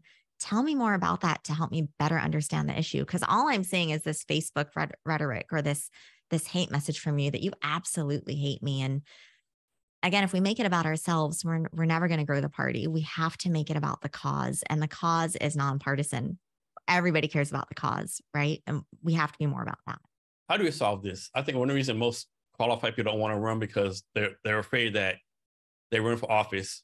Oh, Jason Cavness back in 1992, he stole Snickers bar in school, or like all this stuff comes out, all these talents come right. I know everyone has lives, everyone makes mistakes. Yeah. But no one wants to have that scrutiny. Like, is there a way to fix that, you think? Yeah. For me, like, I just own it. Like, everyone is human. And I think the more that you want to keep concealed, the more people see that you're not authentic, especially if it ends up coming out later. And like, yeah, I've been married before. I've been divorced before. BFD, almost everyone has been there. And it wasn't the plan. Obviously, I didn't get married to get divorced, but it happened. And I'm so lucky. I'm still cordial and have a good friendship with my ex, but I'm not going to hide it because it's not it doesn't fit into a mold of what someone wants me to be. If anything, it makes me more human. And, when I was deployed, I have some really embarrassing stories that happened to me. And when I tell those stories, people want to hear those things. They want to know that you're human and that you fell on your face and that you broke your nose. And they want to hear that you had to drink, out of the grog bowl, out of a boot that your sergeant major was wearing all day. And they want to hear that you puked afterwards. And they just want to know that you're human. And I think the more that we try to pretend that we're perfect, the more people see right through it. And people are tired of the fakeness. People want someone that's going to be authentic. And I'm the first to admit that I'm not perfect. And I'm still actually working on finding myself so that I can be more authentic. But I'm not going to find myself if I'm not in tune with my community, because we are not meant to be alone. We're meant to be social creatures, and we're meant to thrive off of each other and help each other. And opportunity is basically filling a gap, right? And filling a gap for someone else. It's not filling a gap for yourself. It's you providing a solution, or it's you providing an opportunity to fill those gaps so that other people can succeed. So I know this would never happen, but I would pay money if this happened. Like, suppose I'm a political candidate, and I'm doing a speech, and some reporter says, Jason, can you take me back how back in so-and-so day you did this and this? I reply, yes, I remember when you did this and this and this. I just think it's so cool. Like the can like has them during the reporter sometimes, right? Throw it out there, right? Right. Of course, it'll never happen. I think we get good at SNL skills, but like, oh, that is true. But did you know your wife was out last night partying in Vegas with some guys or whatever, Of course, that would never happen, but I think it'd be funny. So not the exact same, but the best that I could do during my campaign is you have these news outlets, and some news outlets, you just know that they're not going to endorse you no matter what, because you have your Republican tag associated with your name. So they're like, we're never going to endorse a Republican. We never have, we never will. But the endorsement process is, you do an interview and you get asked questions, and it's not hard at all. It's like any forum. And I was getting advice from people in and out of politics, like, don't waste your time. They're not going to endorse you anyway. And some people are like, no, you should do it, because at least if there's a conservative Democrat out there, you might get their vote, or if there's an independent, you might get their vote. And so I would post about, I would repost this specific news outlet ended up endorsing the incumbent that won the election and that I ran against. And they endorsed him based on solutions for crime. And so I went back and I reposted every crime story that the incumbent had supported that led to the crime. And so I was just like, it's just a little ironic that you are posting and reporting on this crime, that the incumbent voted for the policies that sparked this crime, but you're endorsing this incumbent on solutions for crime. Unbelievable. Yeah. So it's easy for me, right? Or someone with common sense to kind of see the obvious. That's hypocritical. But to them, they're like, oh, we're sticking it to her. We're giving it to her good. And it's like, no, you're actually proving my point even more. And anyone with common sense can see that. And I think that's why a lot of people have lost trust in these bigger media outlets, and why independent journalists like Brandy Cruz are taking off.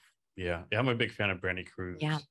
And like news is like, I don't know, like CNN, I mean, what they call the Clown News Network, Fox News. Now they're admitting that they knew Trump was making stuff up, and like, what's the name? Tucker Carlson was caught on a text saying that, he had to say stuff so customers wouldn't go to Newsmax. This is craziness. Yeah. And that's also another reason why we need to get out of our echo chambers. And I know saying that is easier said than done, because it's so hard to find credible sources of information. But all I can say is keep an open mind. Know that information is someone is always digging for more information for the truth. In the end, the truth always comes out. It's better to be ahead of it. It's better to own your mistakes as a candidate. It's, there's so many things. I think time is probably the biggest thing. I wish I would have left my job sooner and campaigned full-time since the beginning, because the stories that people share with you when they donate $1, because that's all they can afford, that $1 donation almost means more to me than the $10,000 check. $10,000 check is going to make stuff happen. But the $1 donation from that person that's struggling, that's making minimum wage, that's walking 5 miles to their job, that's on food stamps, that's been struggling with substance abuse, that $1 is like everything that they have. And for them to give it to you and to share their story with you, that's why I wanted to win for them. And to not win is just like, it's so heartbreaking, but that's why you just have to, I can't think about giving back or listening as I can only do that as a politician, because anyone can do it. Anyone can volunteer in their community. Anyone can give back. So with Brandy Cruz, makes you laugh sometimes, like you heard on Twitter, right? She's we're active on Twitter. Liberals, because you're being a conservative Republican because you've been a liberal. Like she must be doing something right if both sides are going after her like that. Well, she sticks to common sense. And I think that's common sense is not always Democrat. Common sense is not always Republican. Common sense can be, ooh, that kind of hurt to hear, and the truth is not always going to tickle your fancy. The truth is something that you need to hear. And one of my friends was saying the other day, like part of being a good advocate is telling people what they need to hear or giving people what they need, not what they want. Yeah.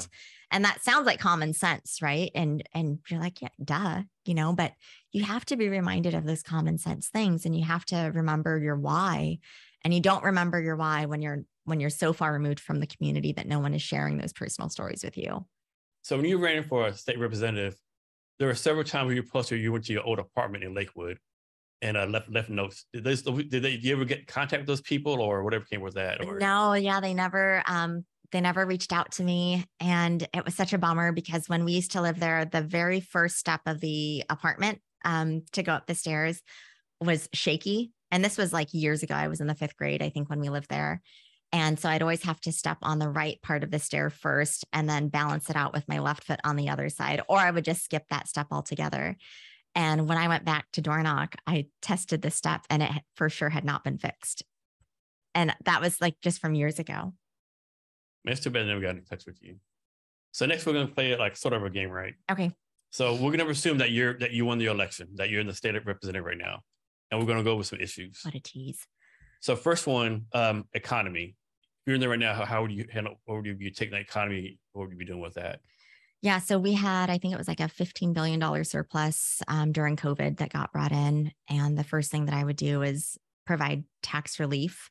I think the biggest thing in the 28th is we can reduce the sales tax. So that would have been the first thing that I would have done is reduce the sales tax. And if there's other, depending on how much of the budget is left over, give that back to the people, either in the form of a stimulus or in a program that they need. So if there's communities out there that need, like the city of DuPont, or the city of Lakewood, where I grew up right outside of the base, that area, is called many things. And I didn't know. None of them are good. None of them are good. And I didn't even know all of the different nicknames for that area that I grew up in until I did a ride along with the Lakewood PD. And it wasn't even the police officer, the detective that I was doing the ride along with that told me. It was when we would pull people over, or when I'd get out of the car and, listen to what they had to say, listening to the people that were being asked questions, they would refer to their own neighborhood as these names. And I'm like, really? How long is, so I started asking around and they're like, oh yeah, we've been calling it that for like years. And I'm like, what do you mean years? Like, oh, for at least 50 years. And I'm just like, I had no clue when I'm, growing up on Chicago Avenue. I just had no clue. But yeah, so you just give it back to the people. You give it back and I don't always believe in stimulus checks because we're creatures of habit, right? We want instant gratification. It's probably higher inflation now. Yeah. What are you going to do with that money? So if we could invest into community centers, into programs that actually have KPIs, how is this program going to work? How are we going to measure the effectiveness that this program is working? Is it the reduced crime rate? Is it decreased kidnappings by keeping kids off of the street? Is it decreased gang activity? How are we measuring the success of this program? But reducing taxes is the first thing I would have done. So what would you say is the number one economic problem? Inflation, cost of living, the biggest thing. We do have a housing issue, obviously. The problem with the 28th specifically is that we're already so developed. So we're having to look at creative ways on how to incorporate more housing. And it's now tending to be like attached living dwelling units and being more creative with, mother-in-law suites. Can you build a mother-in-law suite above your garage? Can you have retail on the first floor? And then can you have residences above that? There's so many challenges, but the city council, if you are listening to the people, you already know what those concerns are, but yeah. So next, public safety. What would you be doing about public safety if you're in there right now? Yeah, so repeal and replace the laws. The Do Not Pursuit bill is getting some traction to be revisited again, and that's all because people were protesting on the steps. And unfortunately, there were some lives lost because of this Do Not Pursuit bill. And people need. It's always a law, right? Until it happens to you. Like, if I was a criminal, I would love that law, right? It's like you're telling me I do a crime, I just got to run away. You can't chase me. Like, yeah. What criminal is going to say, hey, stop? No. Well, and police officers now and detectives, when they pull you over, they're almost like they feel bad because you actually stopped and then they have to give you a ticket. They almost feel bad for giving you a ticket because they're just so happy you pulled over.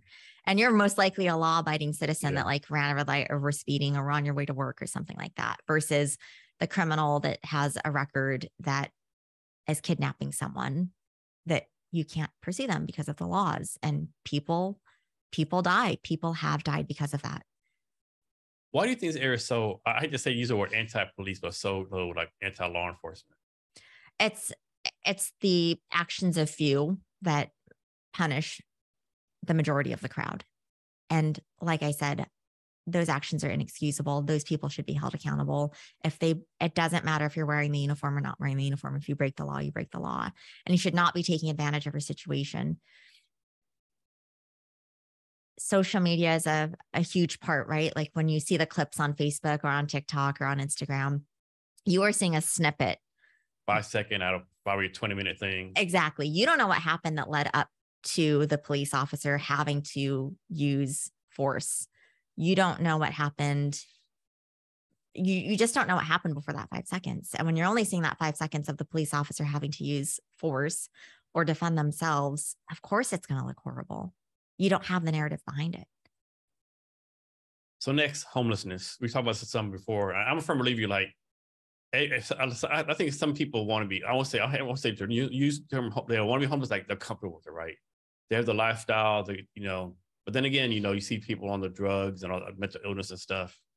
And my thing is, like, I know in Seattle, they've thrown at least millions and millions of dollars on it, right? And it seems like it's getting worse. So I don't know. What's your take? How do you fix it? Yeah. So first you have to stop throwing money at the problem. And people think that when you stop funding something, that means that you don't care and that you're just leaving these people to die. But I truly believe that sometimes you have to stop and you have to take a pause. Where are the existing resources going? If you can't track down a dollar to where it's going and you can't measure the effectiveness of that dollar, that program's not effective. Everything a taxpayer pays into should have a tracking progress. It really should be like when you order something on Amazon and you're able to track the order. It should be like Uber Eats. Like you order something, you can see your delivery driver, and that should be the same way with our tax dollars. I'm paying property tax. And if you look on your city website, your City of DuPont website, they do a really good job of breaking down the dollars so you see where your property taxes are going. But it's the same way for when you pay sales tax. It's the same way when you pay federal taxes. Any tax that you pay, you should be able to pull up where that dollar is going. And then you need to be able to hold that dollar accountable. So show me that money went to that homeless person or to that village or to give single mothers baby formula or to give mothers baby formula, period. And not to pay like 2,500 people 6-figure salaries. Exactly. Yeah. And I'm a firm believer everybody needs to pay taxes. I am not sticking up for the people that are rich and successful, but I also don't think that the rich and successful need to be penalized either. As long as they're paying their fair share, and we can debate all day long about what a fair share is, but also you paying taxes, if I'm making $60,000 a year, which is the average household income in the city of Lakewood, I think it's a little bit more than $60,000 a year. If I'm making $60,000 a year and I'm paying taxes, I almost want more accountability than that person that's making $1 million a year, because my money is less. I want to know if I'm paying $500 out of every paycheck, show me where that $500 is going. And I want to have a return on that investment. So if I'm driving over the same pothole every day to get to work and I end up getting a flat tire, to me, it shows me there's something wrong. If that pothole has been there for 30 years, there's something wrong. If there's a homeless person that has been struggling with substance abuse or mental health disorders, and we are closing down our state hospitals like Western State and the city of Lakewood, there's something wrong. And we continue to fund these programs, but we're closing down these institutions. There's something wrong. And so we have to first just kind of stop, take a pause, stop funding these issues so that we can assess where the problem is. It's a temporary pause. Yes, people will suffer, but that's where you have the grassroots organizations step in. Grassroots saves when government fails. I see it all the time. And that's a real shame. The fact that we need grassroots organizations is just a fact, is just proof that government organizations are not the solution to everything. I agree. So next, let's talk about housing. Especially, I want to ask you about, I know recently there's a lot of stuff about rent control going on right now. What do you think about rent control? Is that a solution, bad thing? I know a lot of Republicans say it's not a good thing. I think I could be wrong about that.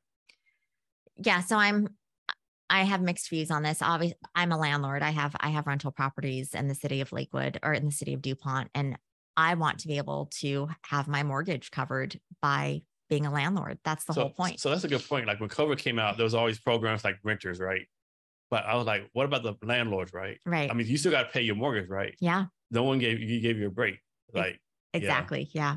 And so you have to look at it from the aspect of a landlord, and you have to look at it from the aspect of a tenant. If you are homeless and the only thing that's standing in your way is affordable housing, then I do think that there needs to be affordable housing. But I don't think it's the property owner's responsibility to have solutions for government failures. That's the whole point of being a capitalist. That's the whole point of being an entrepreneur. That's the whole point of being in business for yourself, is to be profitable, or at least have your investment covered. And for myself, with the properties that I rent out, it covers my mortgage and my HOA, and DuPont, we have 2 HOAs. It covers just that and nothing more. So I think I might have a profit of like $25 a month, if that's nothing, and I don't think it's fair to penalize the person that's renting out the home with rent control measures. I think we do need solutions to provide affordable housing, but I think it should be left up to whoever the landlord is on if they want to opt in or opt out of that. But it certainly shouldn't be forced. So we're talking about abortion some. So as you mentioned, there's like the thing in the state of Washington to make it codify, like make it part of the state constitution amendment. What's your view on that? It's not needed. It's unnecessary. And if it's not codified in the Constitution, it will be because the Democrats are using it as a tool to further divide the party, further divide the Republican Party, and further use it as a tool to have a one-up on Republicans. As long as, and all we have to do as Republicans is come together with messaging and say, we understand it's state law. We're not going to do anything to take away that state law. What we are going to do is support those women who choose to give birth. Okay. Anything else you want to say about abortion before we move on? It's do your research. Republicans support women's health. Republicans support women's rights. We understand it's a state law, and it has been a state law since 1970. It really is a non-issue. What we want to focus on is how we can best support women, period, whether they choose to have kids or not. We want women to succeed just as much as Democrats want women to succeed. And they're making it a divisive issue. And Republicans, we do need to do a better job of saying that we care. We need to do a better job of showing up, because if we don't, again, we let them control the narrative. Yes. The next one, decriminalize drugs. And what I'm talking specifically about is, of course, marijuana is already decriminalized here. Specifically about like what's called psychedelics, LSD, mushrooms. We're not talking about cocaine or heroin or fentanyl. Those need to stay illegal. Mm-hmm. But what's your take on like decriminalizing stuff like psychedelics? Because there is like recognition for there's some research out there that says it actually does good for depression, PTSD, those kind of things. So working in clinical research, I have a little bit of an advantage to actually know of studies that are being done. If it goes through the clinical research process and it has a positive outcome for someone that's going through that, it absolutely should be approved. And we have to also do there's a lot of like brain wiring that has been done over the past 40, 50 years to talk about how bad these things have been. And now we're looking into science to actually prove that those are good things that we can use for benefit. And so I think our biggest hurdle is going to be to legitimize the science, to say, hey, look, this has gone through a research process. This is legit. This is actually, we don't need these pharmaceutical pills. These are natural things that are organic, that are taken from the earth, that are doing a much better job than any pill that can be prescribed. I'm sure the government's going to find a way to regulate it, which they should. But as long as the outcome is positive, I support it 100%. You hear like, this is more mainstream. You hear like people like, Aaron Rodgers, Green Bay Packers quarterback, doing his, I can't remember how soccer trip, whatever it's called. I can't say the word. He's being a psychedelics, The ayahuasca. Yeah, that, he did that, so it's more mainstream, so to speak, right? Yeah, I haven't done it. I know people that have and come away from it with positive experiences. If I don't judge, if you want to do something like that and you're not providing, it's not causing harm for someone else, and it's your own spiritual journey to becoming a better person or getting through something, then do it. I think we need to get over these stigmas that people that do it are horrible people, or they're liberals, or they're, into witchcraft or some whacked out hippie, yeah. know. I mean, we live in Washington State. I mean, Yeah, we are a hippie state. we are. So what's next for you as far as your political career? I actually don't know. I'm all about trying to help the party improve where they can, when they can. And So you're pretty active in the party right now? yeah, I'm active in the local races. There's a lot of races tend to get the majority of, I wouldn't say a lot. Some few races get the majority of attention, and it takes away from races that need attention. And the 27th district, my friend Jelani, former gang member, has overcome such adversity. I actually follow him on TikTok. Yeah, he's definitely a character. He's definitely a character, but for him to have his political views now, and I don't agree with all the political view that Jelani has, but we respect each other. He's very conservative. Yeah, he's probably more conservative than I actually. But I love that guy. I would take a bullet for that guy. And people didn't invest what they should have because they said it was a unwinnable race. And if we continue on that path, it's never going to be a winnable race. And so we need to, if we are not donating our money, we need to donate our time. And time is so valuable in districts like the 27th. Yeah, like I guess when people say unwinnable race, like of course the state of Texas, the governor has been Republican since 1994. Well, people forget when Bush won the 94 election, had been Democrat the previous 30 years. So when he ran, it was says unwinnable. He ran against Ann Richards, a real popular liberal, Democrat, very populist. And he won. The Republicans have been since, right? So you only have to win it one time, right? I think a lot of people forget that. Yeah. And I think also what Jelani and other candidates in Pierce County specifically have learned is it's always nice when you have the support of the RNC and of your state party and of any kind of donor that's a Republican. But we also can't win if we don't have that same kind of support from those independent voters or from soft Democrats. But the most important thing is you don't need it. It's always nice to have it, but you don't need it. If you have people that really believe in you, that is your core support base, and you don't have to buy support, if that makes sense. How do we fix this? Or maybe it doesn't need to be fixed. Like, of course, the presidential election comes. I won't say everybody, but more people vote. The lower down you get, less people vote. How do we get, because politics is local, how do we get people to actually vote? The city council, the school board, those local elections. It's really a hard one. Democrats do. This is where Democrats win over Republicans all the time. Democrats go into schools. Democrats are doing better at social marketing to people excited, and to actually what Clinton did that was really great, went on MTV and played the saxophone. He really appealed to the younger voters. And the Republican Party has a reputation of being the older, what you explained with the VFW, the older population. And we're going to continue to lose if we don't get in touch with if we don't embrace social media. And that was probably my biggest lesson or feat is I'm not a huge fan of social media. You have to do it to stay relevant. I didn't have a personal Facebook page before I got involved in politics. I honestly wish I didn't have to have one now, but you have to post so that people know that you still care. And the people that are on there will know that you're doing it for good intentions, and you're doing it for good intentions. But I do think there's such a thing as overexposure. And until I kind of get my feet from underneath me from losing 2 elections and figure out what makes me happy and things like that, I don't want to be on social media as much, because I want to focus on, I need to be secure in who I am as a person if I want to be anyone's leader, because campaigning is so hard. And, but it's rewarding. There's risk reward, and you got to pay to play, and you have to knock on doors and be yelled at. You stand there and you're yelled at, like someone is yelling at you because you are responsible for everything bad that has ever happened to them. And I've stood there and been yelled at, and I've had doors slammed in my face. And, but then for every door like that, there's someone who's like, oh my gosh, thank you for running. I appreciate you. And you can't have you can't have doubts about yourself. You can't be mentally weak. You cannot be mentally weak. And that, will I say, is the great thing about having a Korean mom, is she has never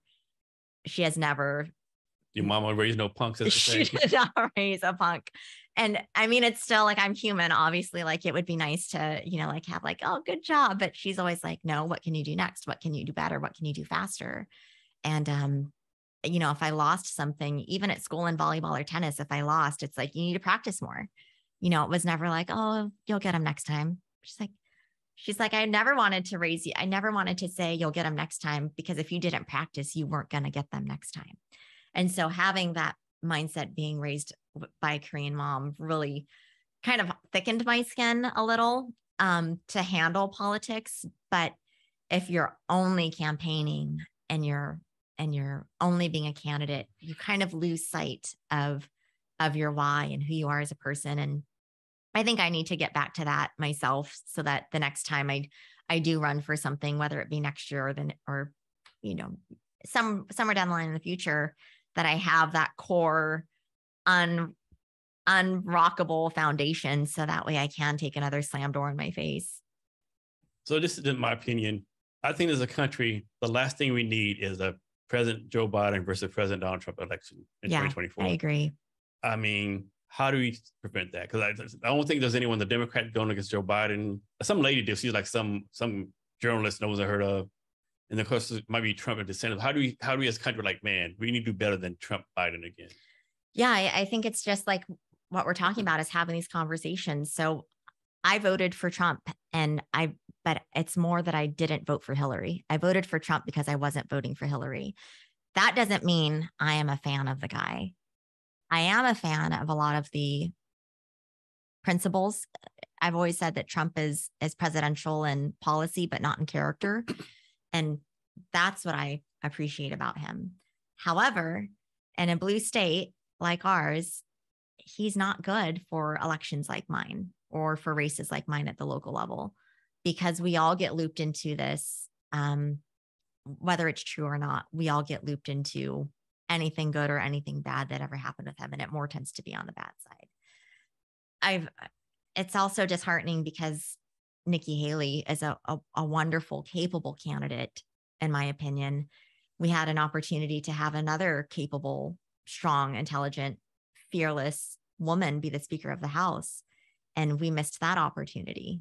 And there's so many missed opportunities that are happening, that have happened, that continue to happen. We need to encourage our own party to continue to challenge ourselves. There is no one size fits all Republican. And I think as soon as we realize that, the sooner we can say, okay, we have our differences, but here's what we need to do to advance the party. Here's what we need to do to win. And some of that may just be optics, but at the end of the day, we can't make change if we don't win elections. And the wonderful thing, the great thing that I envy about Democrats is how well they're able to campaign together. Who knows, they might hate each other behind the scenes, but when it comes to face value, they're all on one piece of paper saying, here, vote for us. And we can't do that. Not Republicans. Yeah. I know it'd be interesting if it's President Trump and DeSantis going against each other, but they always like to have this hate relationship with each other, I was fortunate to have DeSantis as my congressman when we had a place down in Daytona, and I had some issues that I was dealing with from the VA that I had reached out to my other local officials for. And when I reached out to DeSantis, I was working on this issue for years trying to get it handled. And I reached out to DeSantis's office and he was able to have it handled within 5 minutes. And it happened again. And same thing, it happened in 5 minutes. Right. His office solved it. So from personal experience, and I know people that are with him in the military and they've had nothing but wonderful things to say about him. So just based on my personal experience, I'm a huge fan. I don't like that people, there are obviously some commonalities. There's some common traits between him and former President Trump. But at the end of the day, I want the most capable person to win. I don't want us to turn into a woke party to where we're saying a woman has to win because she's a woman. I want the woman to win because she's the most capable. And we need to all be on board with that. So he hasn't like said he's running for president yet, because I think it's Iowa, one of the places. He took like a little side gig at President Trump. He's like, in Florida, we do this, we do that, and we do it without the palace fatigue and all the drama. Yeah. We just take care of business. Like, man, that's Nice little side swipe. Well, if you think about it, the way that he presents himself, the character, right? That's the presidential part, is he doesn't put up with BS, but he doesn't do it in a way that President Trump did it in. And I think when you're the leader of the free world, you do have his appeal was also the thing that killed him in the end, is, you know, he had the attitude where it's like, I don't care. I don't care. I don't need your money. I don't need the lobbyist money. I can do this myself. And which was great because that means he wasn't a puppet. And then on the other side of it, it's like, okay, let's dial it in a little bit. Let's get off Twitter. I still say someone just took him off Twitter. He'd probably still be president right now.